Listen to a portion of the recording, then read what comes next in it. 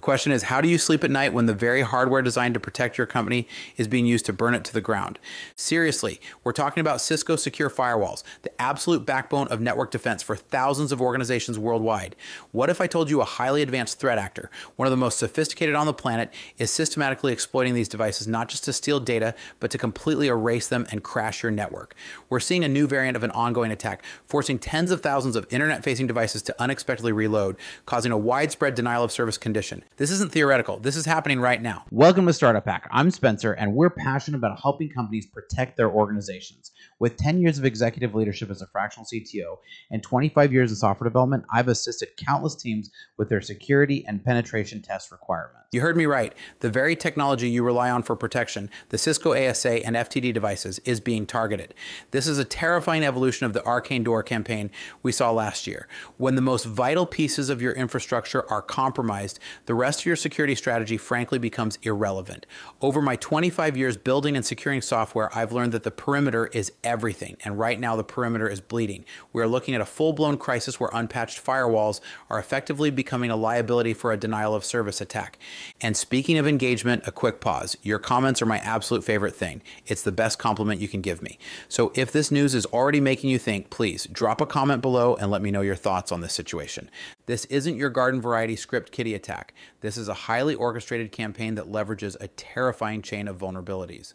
The foundation of this problem rests on two specific highly critical vulnerabilities: CVE 2025-20333, a critical remote code execution flaw, and CVE 2025-20362, an authentication bypass. These two flaws, when linked together, give an attacker complete and unauthorized access to your system. They were being exploited in the wild as 0 days, meaning attackers were using them before Cisco even knew about the problem, as far back as May of 2025. This entire setup creates a catastrophic vulnerability, allowing an unauthenticated user to run their own code on your network's primary defense system. If your firewall can be taken over by anyone on the internet, you have a 5-alarm emergency on your hands.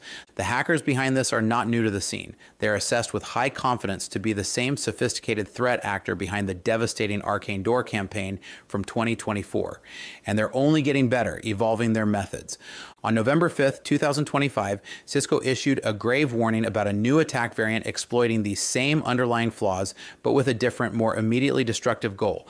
This new method, detailed with references like CVE 2025-2354 and CVE 2025-2358, forces unpatched devices to spontaneously reload, successfully causing a denial of service condition.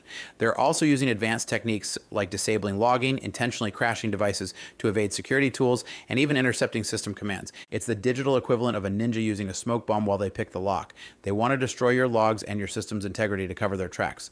I'm pouring a lot of technical detail into this because it matters. Remember, I genuinely love seeing your perspectives on this stuff. Leaving a comment is my favorite compliment.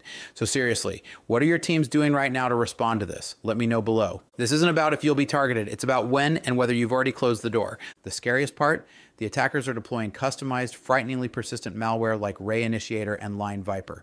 In some reported cases, they've gone so far as to modify the ROM monitor, or ROM-mon. Why? Because modifying ROM-mon allows their malicious code to survive across system reboots and even firmware upgrades.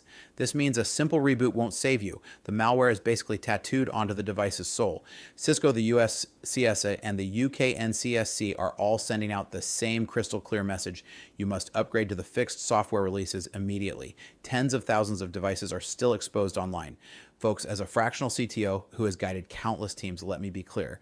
There are no workarounds for the primary remote code execution flaw. This is a direct patch or fail situation. Your company's resilience depends on taking this action right now. So what's your take on this vulnerability? Think this could be a major issue?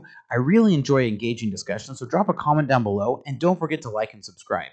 Because at Startup Hack, we're passionate about helping companies secure their business. With a decade of executive leadership as a fractional CTO and 25 years of software development, I've assisted countless teams with their security and pen testing needs.